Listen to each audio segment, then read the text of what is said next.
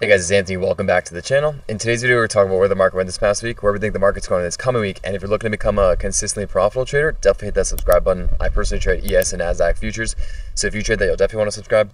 It's taken me just over 2 years to become consistently profitable. Lots of trial and error, lots of lessons learned, lots of pain, but over time, I became more consistent, and I believe that you will as well if you're not already. Give this video a thumbs up if you appreciate it. Subscribe for more videos just like this. Look out for my next video coming out Wednesday night.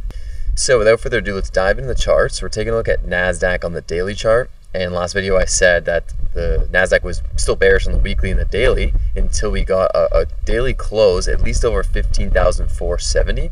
But ideally, once we get the close over 15,700 on the daily, we can be more confident in being bullish. As you saw, we had the rejection and we sold off. So on the weekly chart as well, you can see we came right up into the 70% retracement, got rejected, and now we're just trending back down. So no reason to look for longs yet, but still, if you're looking for shorts, next TP we're going to be down at 14,900 just because there's some support there to the left.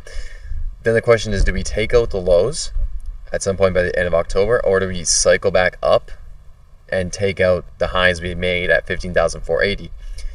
Obviously, time will tell, but if you did get in the short, I actually didn't get in any trade or any short, but last video I said that if you were wanting to short, it'd be at that 15,370 level that we closed at. Stop would be up at the 15,700, and then first target is going to be support to the left down here at about 4,900. So this is the trade I was talking about in the last video. It's about a 1.3 R, and you'd be in good profits now. But again, I want more confirmation first. ES was still too weak for my liking, so we're going to see if we find support here and come back up. If we did get above and closed above the 14,480 area on a daily basis, then I would be more confident in longs. But like I said, if we zoom out to the weekly, no reason to be too excited yet, just because clearly you can see there's a high, there's a low, a lower high, and a lower low, traded up into resistance again and got rejected. So on a weekly basis, we need a close above 15,800 to be confident that we are gonna go higher. Taking a look at the 4-hour chart, we can't be too excited in either direction. Obviously before the sell-off, it looks very bullish because we're making higher swing lows, higher swing lows, higher swing lows, higher swing highs. Then we broke below. And now the question is, are we going to hold 14,940? If we find support at 14,940, we don't take out those lows, and we get and close above 15,380, then we can keep looking for longs on a shorter time frame, like the 4-hour time frame. But of course, if we see that next week that there's a 4-hour candle closing below that 14,940 area, then in my opinion, that's more confirmation that there's more downside coming. And then I could look for a retracement to get in a short and just put the stops above a recent 4-hour swing high and then target the next liquidity on the downside. So that's all I'm going to cover on the Nasdaq. We're going to head over to ES now on the 4-hour. ES on the 4-hour, same idea. We're coming down to this support here at 43.20.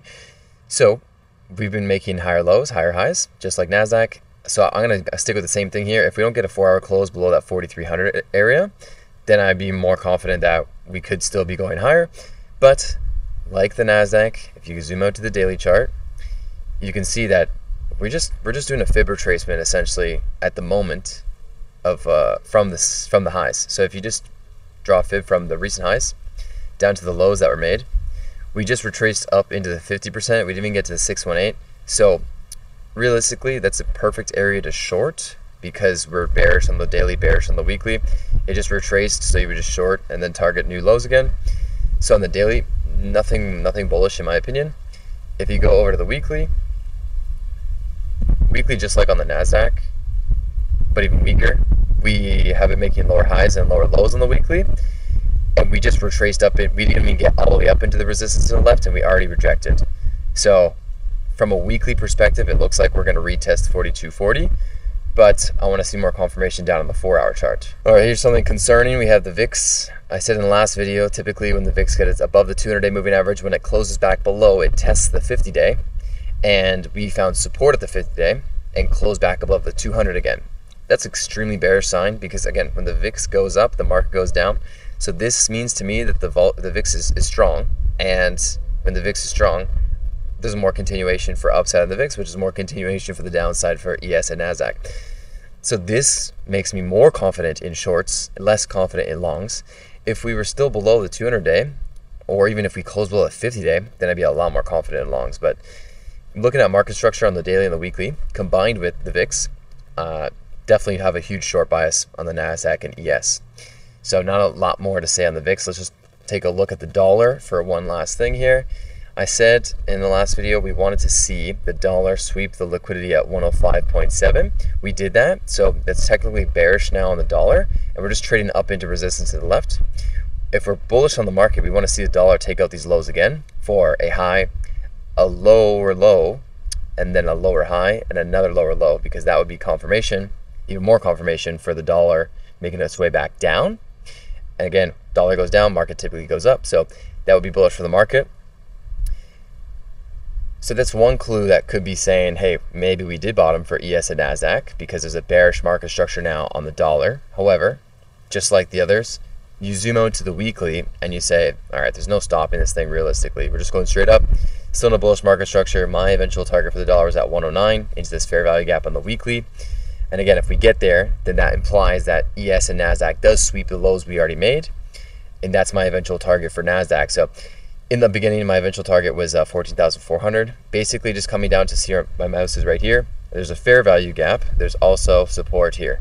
So this area, 14,400, perfect area for a bottom. So I think in the end of October, we could sweep the low one more time and then look for longs there when we get bullish confirmation on lower time frames. ES, what that could look like for ES is basically just sweeping this low, getting down to about 4,200, or double bottoming. Because now if you just take a look, Nasdaq sold off a lot more than ES did. Like the banks are stronger than tech stocks. So we could have a rotation now where ES holds up more, Nasdaq falls more. And if that's the case, then ES could double bottom, or Nasdaq could just dip below its bottom and getting down to that 14,400 area. That's basically what I'm looking at, and that's what I believe is most likely to happen at some point at the end of October, and then get the relief rally into the end of the year from end of October, 14,400 on Nasdaq, all the way up to 16,500 by the end of the year on Nasdaq, and ES getting about that 4,700 area by the end of the year. Give this video a thumbs up if you appreciate it. Subscribe for more videos just like this. Look out for my next video coming out Wednesday night, and I'll see you in the next video.